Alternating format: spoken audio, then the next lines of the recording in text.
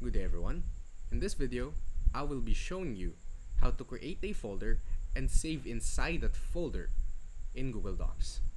This tutorial should be pretty straightforward and really easy to follow, so anyone should be able to do this if you watch carefully.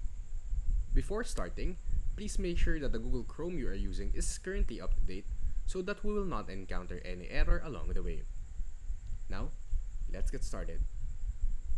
For those of you who don't know, the Google Docs uses Google Drive to save your file as well to store folders.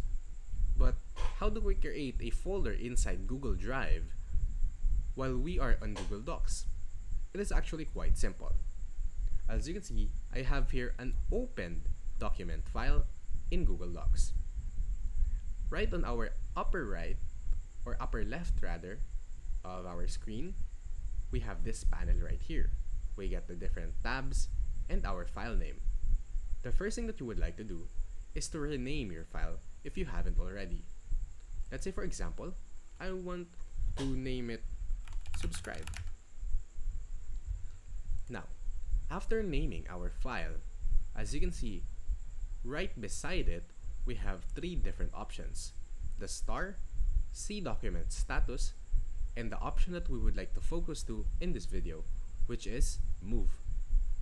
Using this option right here, we can just click it, and as you can see, we're currently on the My Drive folder, in which you can change. And as you can see, here we have our saved documents. To create a folder, we can hit on this one, which creates a new folder. Name your folder. In my instance, let's name it Learn Expert. Click on create, and as you can see, we have now created a folder under our Google Drive. From here, you can move this file or save this file inside this Google Drive folder that we have just created. Click move, wait for this message to pop up, and as you can see, the file name subscribe has now been moved from My Drive to the Learn Expert folder that we have just created. As simple as that, we can now create a folder and save files into it inside Google Docs. If you learned something in this video, please do not forget to subscribe and hit the like button.